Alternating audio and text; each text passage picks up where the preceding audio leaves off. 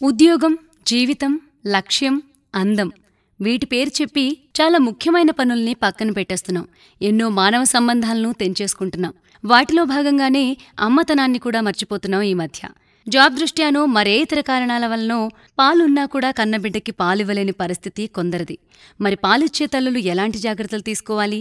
పిల్లలపై ఆ ప్రభావం పడకుండా ఉండాలంటే ఎలాంటి శ్రద్ధ వహించాలో చూద్దాం. బిడ్డకి తల్లిపాలు అమృతంతో సమానం.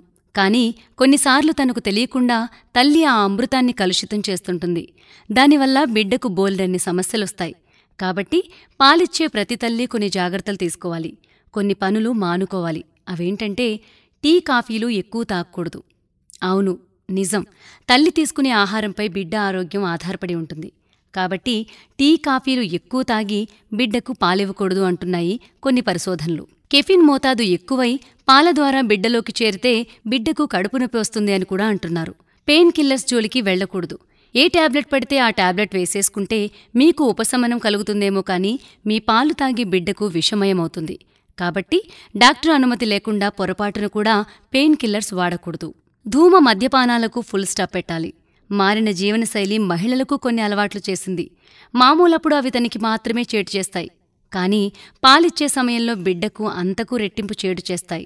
కొన్నిసార్లు వాళ్ల ప్రాణానికి ప్రమాదం కూడా ఏర్పడవచ్చు. అలర్జీలు కలిగించే ఆహారం తీసుకోకూడదు. అంటే తల్లికి కాదు, మనకు అలర్జీ వస్తుందనుకుంటే మనం ఎలాగూ తినం. కానీ ఏదైనా తినేటప్పుడు బిడ్డకు దానివల్ల ఏదైనా ఇబ్బంది కలుగుతుందా అని ఆలోచించి తినాలి. తెలుసుకోవడానికి ఇంటర్నెట్లున్నాయి. లేదంటే డాక్టర్ని అడిగినా చెప్తారు.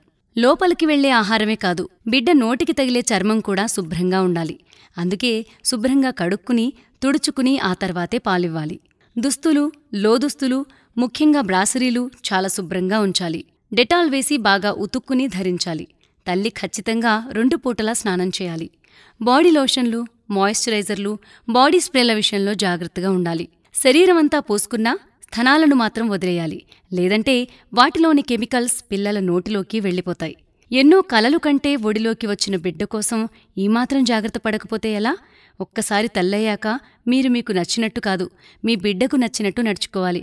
ఎందుకంటే మనం చేసే చిన్న చిన్న పొరపాట్లు మన పిల్లలకు పెద్ద పెద్ద కష్టాలను తెచ్చిపెడతాయి. మరి